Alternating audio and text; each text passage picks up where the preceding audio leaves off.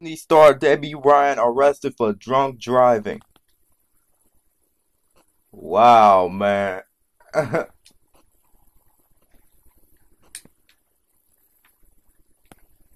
Debbie just took to Twitter about her arrest, saying, "Over the last few days, I have had the chance to think about my actions, and I wish that I had used better judgment. I recognize that I'm a role model and always worked hard to set a good example for my millions of fans. I am sorry to disappoint everyone." Debby Ryan, one of Disney's biggest stars, was arrested for felony drunk driving. The lead star of Jessie was driving in LA last week around 11 p.m. when she made a left into her 2016 Audi and slammed into a Mercedes.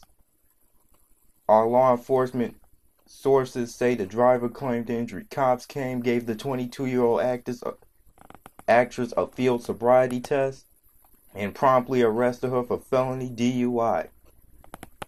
It is standard operating procedure for cops to arrest for a felony when there's injury. Debbie got her break.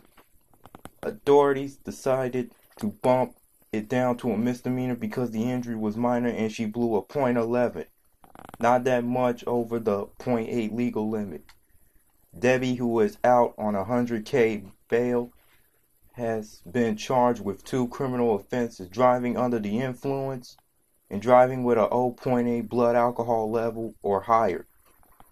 We reached out to our reps. So far, no word back. You know what I think? Could be. Could be another Disney star on a path to destruction. Another Disney star gone bad. Maybe. IDK man. I'm out.